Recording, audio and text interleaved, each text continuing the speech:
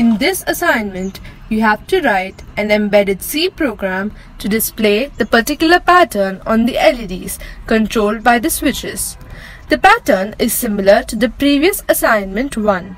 That means the LEDs have to glow as if a train is coming out of a tunnel and entering again into the tunnel in both directions, that is, left to right and right to left alternately. You should note that the direction of the flow should be changed by a key press.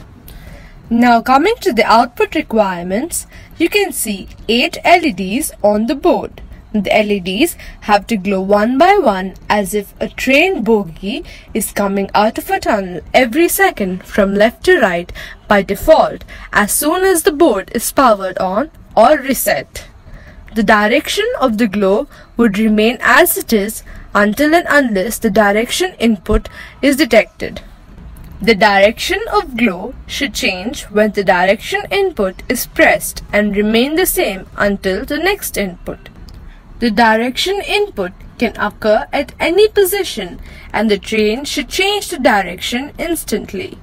This assignment will help you learn and understand the basic working of the port, working of LEDs, how LEDs are interfaced with the port, similarly how to interface the digital switches to the microcontroller, concepts of current sourcing and current sinking, concepts of pull-up and pull-down resistors and need of them, and concepts of bouncing and debouncing effects on the tactile switches.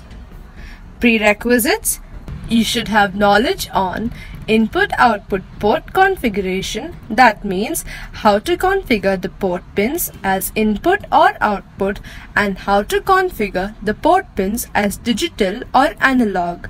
Similarly, you should also know the working principle of LEDs and tactile switches where you have to take care of debouncing. The input that we require for this assignment is switch controlled.